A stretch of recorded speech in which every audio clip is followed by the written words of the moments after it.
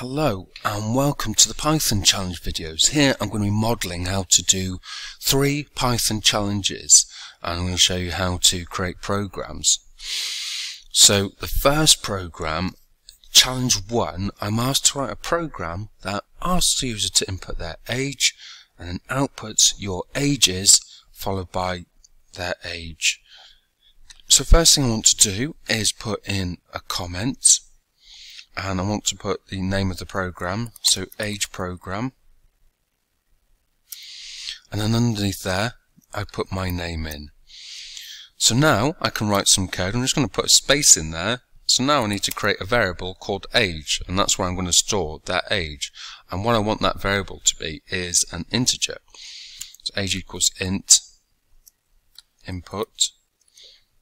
Okay, and please input your age. Put a space there. So I've prompted the user to input their age. Age equals input. Please input your age. So now I'm going to go to a new line underneath, and I'm going to look at the second bullet point. Output your age is followed by their age. So again, just go back to here. Just add the extra bracket there. That's really important, because if I open 2 brackets I need to close it, and now I can do my print. So print, okay, your age is. Now I put a space there and a comma, close quotation marks there, comma, and then age, like that. So now I save it,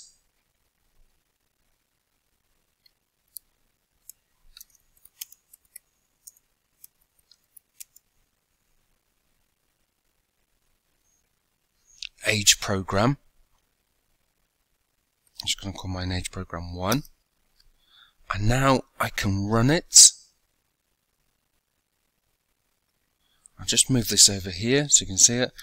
Please enter your age. 21, your age is 21. So that's the first challenge completed. I've input my age and it's told me my age.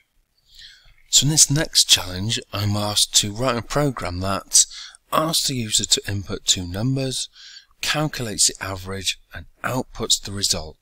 So I've started here already. I've written my comments at the top, average calculator program, and then I'm ready to start. I'm going to create a variable called num1, and that's going to store the integer input that the user puts into the program. So please enter number 1 and put a space there, close the bracket again because I've opened it twice. So I've asked them to input their first number, and that's going to be stored in the variable called num1. Num2 equals int, again, input.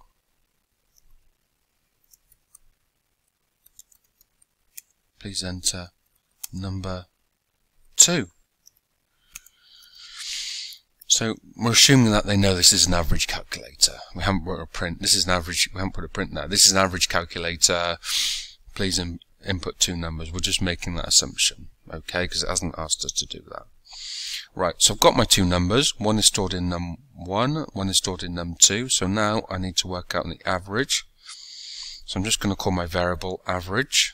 Average equals, and I'm going to open brackets. Because what I want to do is add num1 and num2 together first, and then I'm going to divide it by 2 to get my average. So I've got 2 numbers, I need to divide that by 2. I need to add them together and divide that by 2, then I get my average. So now I've created a variable called average that is going to do the calculation. Now I want to print that calculation, and I'm just going to print that average. You could put the average is, but I'm just going to print that off.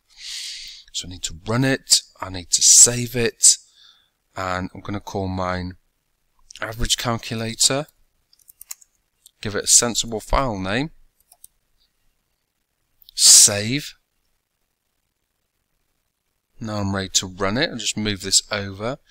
So I'm going to put 50 as my first number. My second number is 52. So what's the average of those two? It should come out as 51. I'll just test that it works. And it's 51.0. That's the average.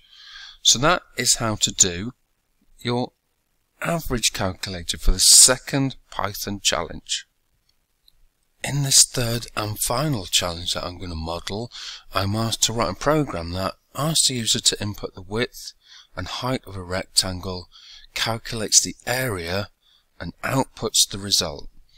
So to find the area, I've got to multiply the width by the height. So I need to do a calculation in my program, and I've already started creating my program. I've already written a comment at the top to explain what that is, and now I'm ready to start writing some code. I'm going to create a variable called width, and I'm going to make it an integer, and I'm going to write input and open the bracket again. So please enter the width of the rectangle.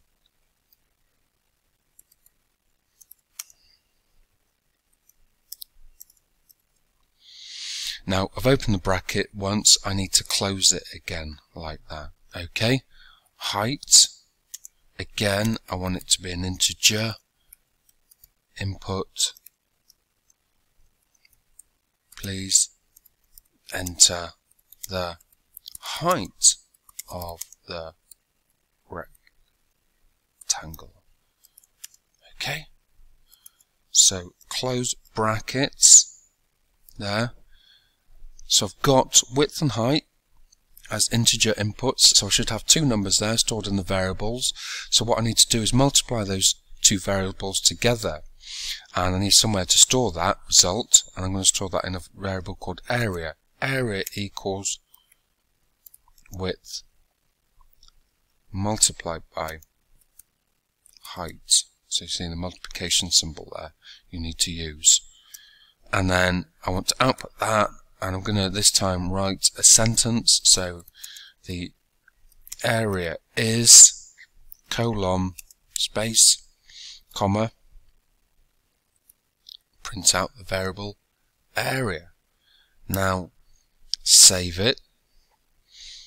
I'm going to call it area calculator. Save. Run it.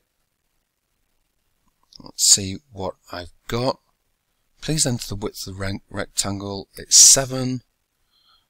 Enter the height. It's 3. 7 times 3. I should have 21 as my output. Let's see. Press enter. The area is 21. It works. So that is how to do the third challenge, how to write a program that asks the user to input the width, height, calculate the area, and output the result. So give that a try.